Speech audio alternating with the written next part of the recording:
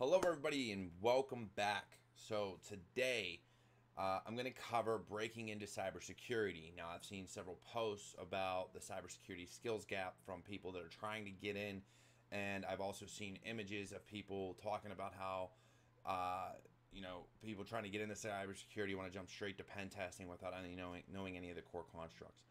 So, what I'm going to go over today, and I really do hope this is helpful. And please, if you haven't subscribed, hit the button below and subscribe.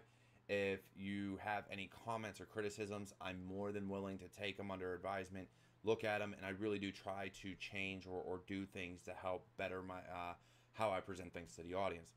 So first and foremost, let's talk about some of the things that are invaluable when breaking into cybersecurity, and this is both personally and professionally. The first of those is patience. And the reason patience is up there and the reasons patience is so important is because not everything happens right away. Now, whether that's you looking for a job and trying to get a new job in cybersecurity, or if you're currently in the field and just trying to make things happen, all right, it requires patience. Things take time, even in cybersecurity. Look, it's not like on the movies. You can't put two people on the same keyboard and make things happen. And if you can, great, good on you. But at the end of the day, that's just not how things work generally. Next, I want to talk about passion. All right. Now, anybody that knows me, anybody that talks to me knows that I have a huge passion for cybersecurity. I started way back in IT fixing computers when I was about 7, 8 years old. And since then, things have just, skyrocketed as far as, what I've become passionate about. And cybersecurity is huge. And that's defending organizations, people, privacy, security, you name it. I love cybersecurity. And that's blue team, red team, purple team, gray team. I don't care what color you put on it, what spin you put on it, but everything about cybersecurity I love. So a passion translates whenever you're looking for a career in cybersecurity. Not all companies want to take that unicorn and find it. I mean, HR puts it out there, but I'm going to tell you right now, there have been jobs that I've gotten where, yes, the unicorn checklist was there, but that's not what got me the job. It was the passion and willingness to learn and ability to learn. Next, we're going to go over motivation and mentorship. Now, I've talked about both of these topics recently on previous videos, and I'm going to cover them one more time.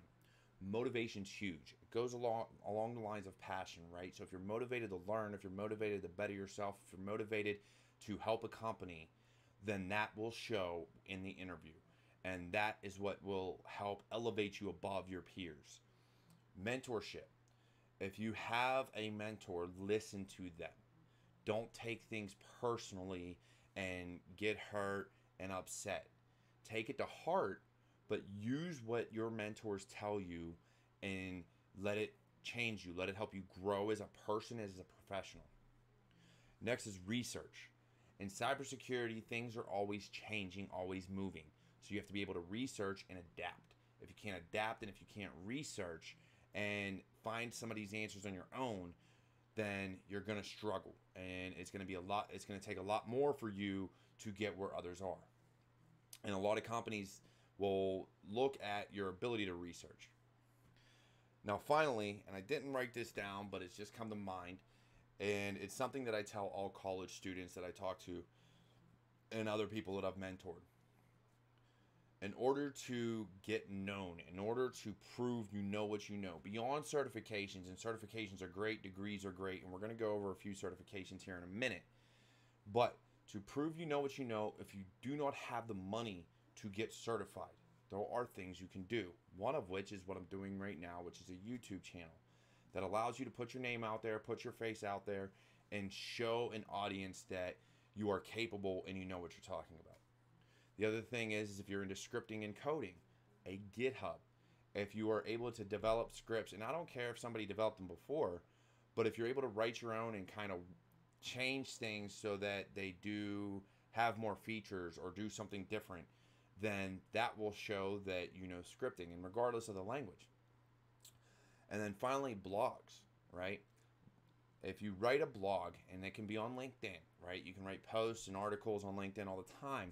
And with that being a networking site for professionals, and how I've instructed people and help people get jobs is by networking on LinkedIn.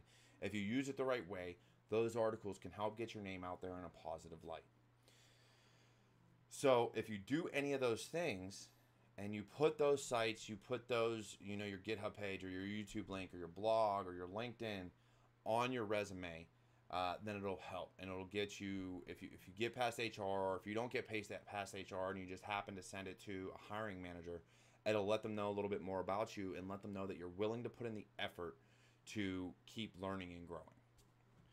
Now, finally, let's get into some of the knowledge that's going to be required when you're getting into cybersecurity.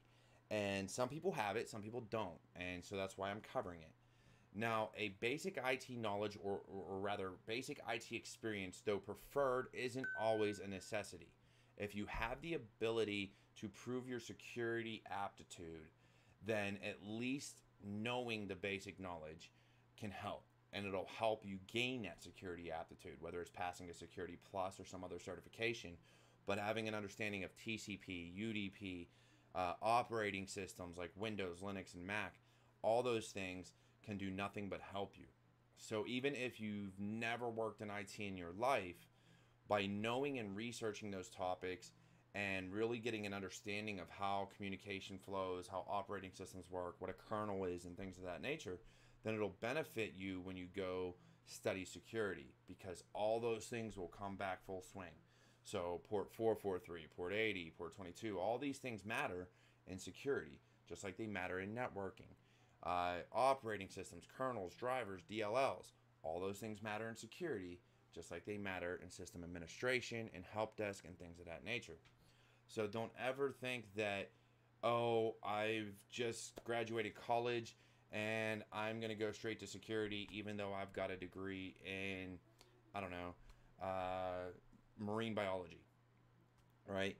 Great degree, by all means, if that's what you love. But if you've decided you love security more, don't skip over the basics. You have to understand the basics of networking and computing before you can move on to security.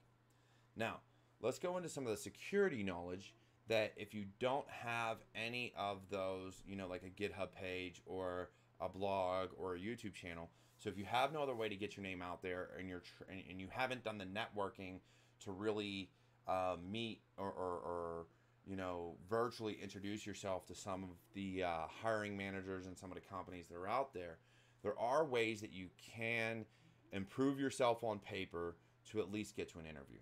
All right.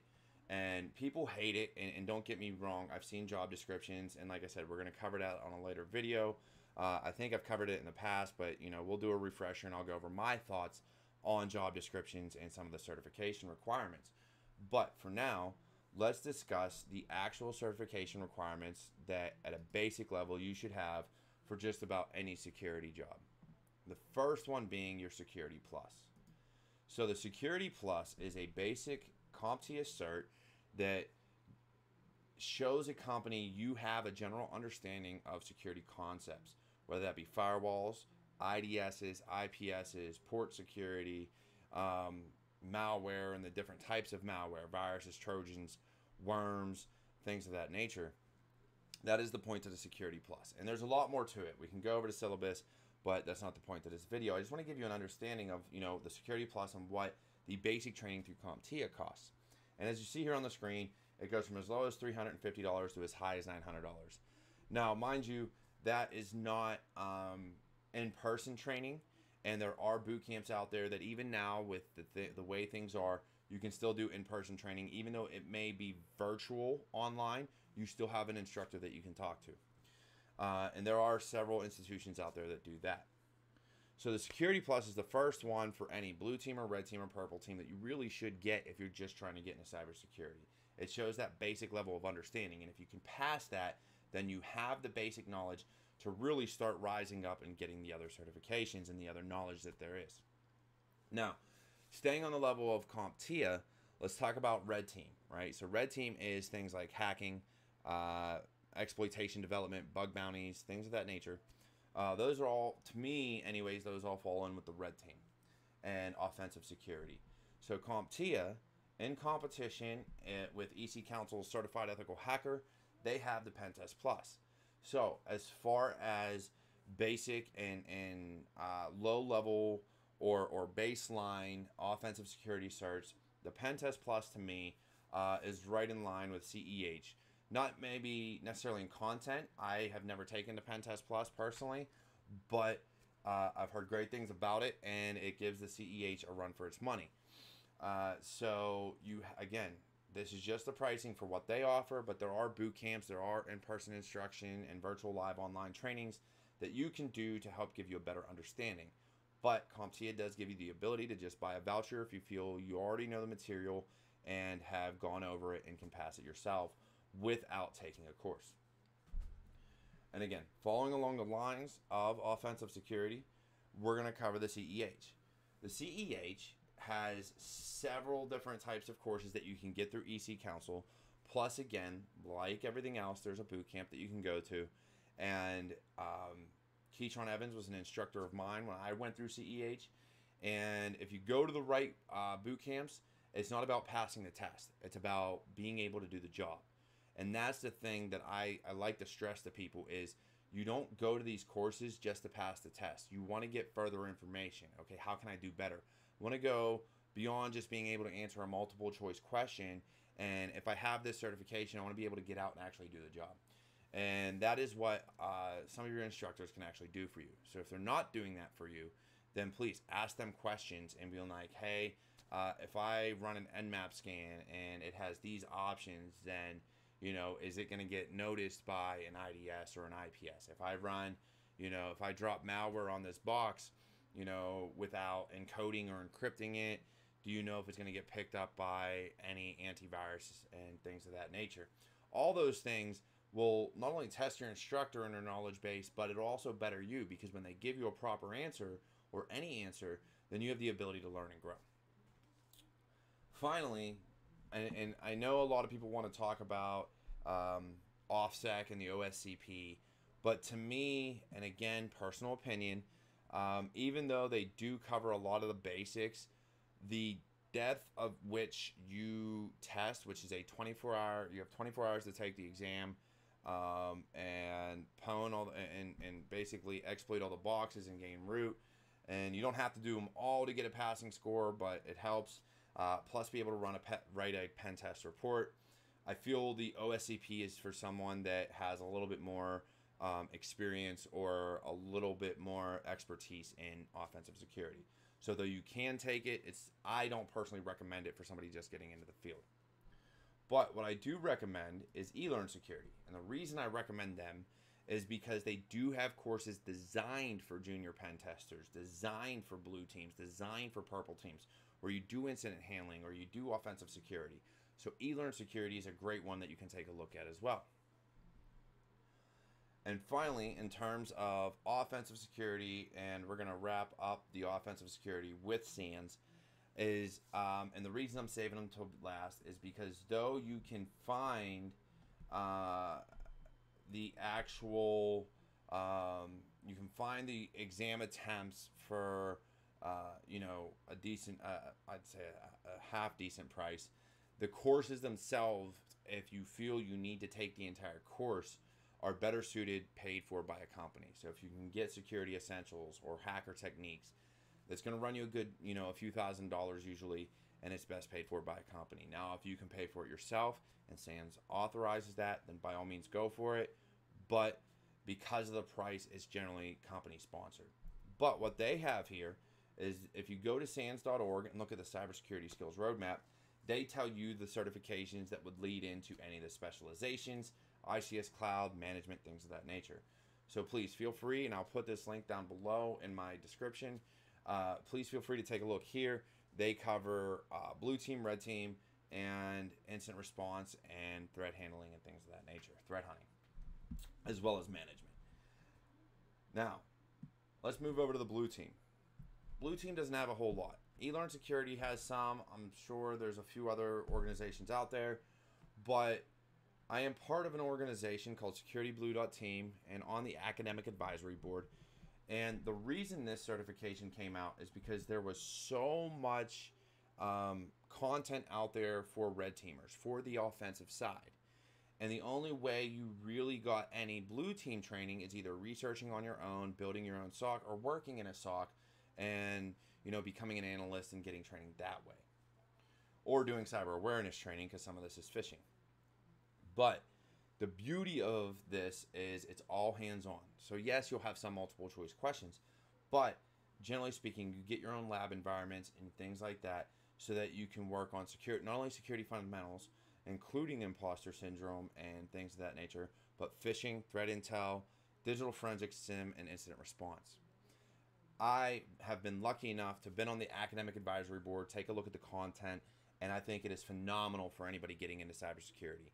And if you take a look at becoming certified now, their price point honestly is really low in consideration of what it offers and the content it offers. So again, please, if you're looking for blue team, take a look at this. And again, it's solely because 90% of it is hands-on. You get video, you get tests, you get practical activities, the works. So it's a lot more than what a lot of other blue team training gets you.